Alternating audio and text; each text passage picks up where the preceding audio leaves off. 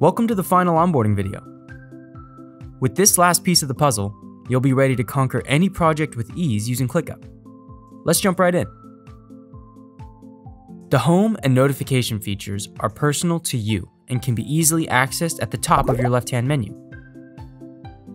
Home gives you a bird's eye view of your work.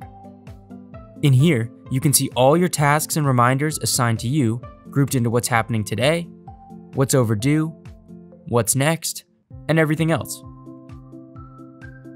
You can sort tasks within each group and drag and drop tasks to move them around.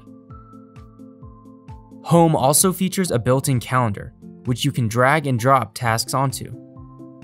Plus, you can integrate your Google account to show and manage all of your events from outside of ClickUp.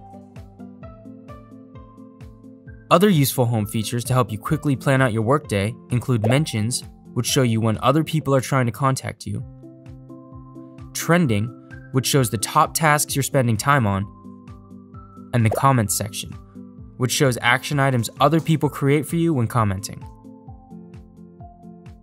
Your notifications page is your hub for communicating in ClickUp. Notifications are generated when any change is made to a task you're attached to. For example, when someone comments about a task you're working on, you'll see their comments here so you can respond. You also can respond by email, and by default, you'll receive email notifications. We recommend turning your email notifications off and using ClickUp notifications instead. After you've seen a new notification, you can clear it. Cleared notifications are all stored in the cleared section for any reference down the line. And there you have it.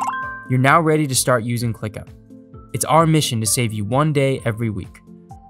We're excited to see what you accomplish using ClickUp.